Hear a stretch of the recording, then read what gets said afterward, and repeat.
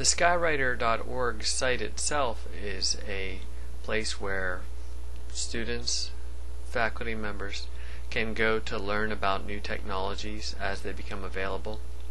We'll be looking at a variety of online technologies, one of which is our course management system, known as Moodle, where we'll be able to host mini courses, online courses, particularly for our faculty members who are looking to learn how to use the technology. Also, scrolling down on our front page, we've got some of the technology we'll be showing to students.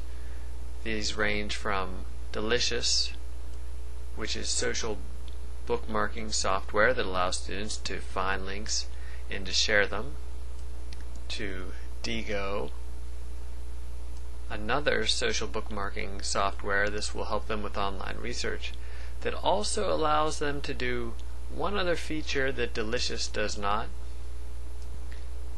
First, you can take a look at somebody's bookmarks just to give you an example. Once again, these are the same bookmarks you might share on your own browser. Once again, these are the same bookmarks you might store on your own browser. However, when you go to one of the pages from your bookmarks, you have the option of annotating. Let me take you through the process from start to stop with one of these softwares as a demonstration. Let's say we found this page online, Scholasticus, and we want to keep it for later. You click this box here on your toolbar. You can add tags, categorize it.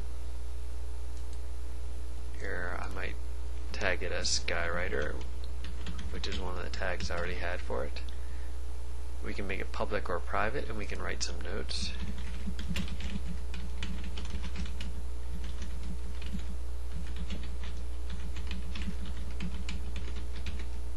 And we can save that tag. Then we can highlight something we find important on the page. And by right-clicking this, now that I have my Digo toolbar installed, I can highlight and sticky note it and make a note.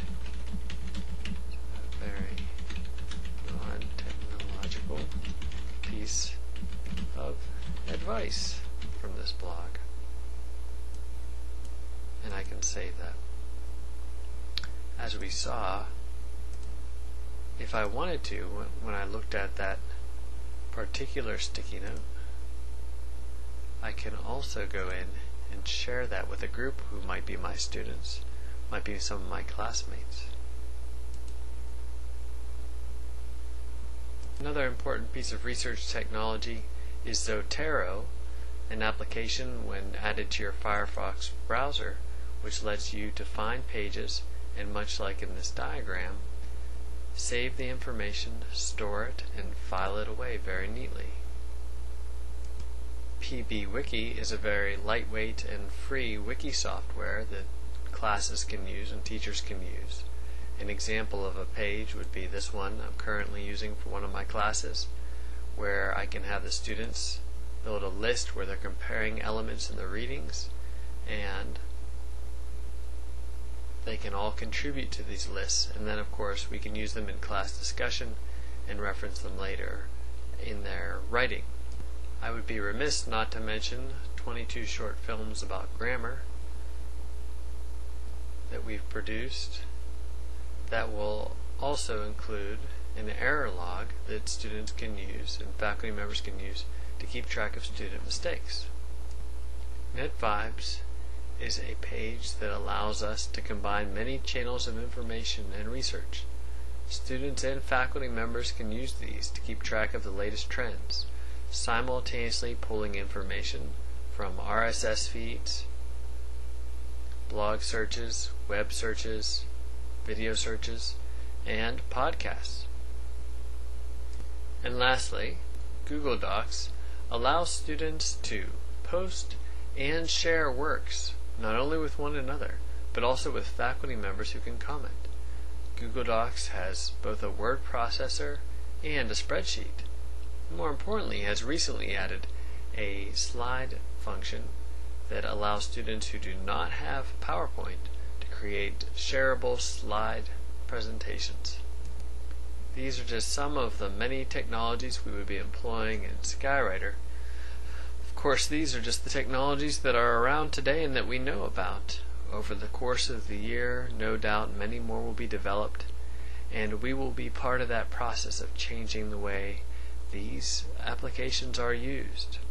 All of the applications that I just presented are free and only require registration, so they will be useful not only to faculty members at major research institutions, but to any faculty member or student who has access to the internet.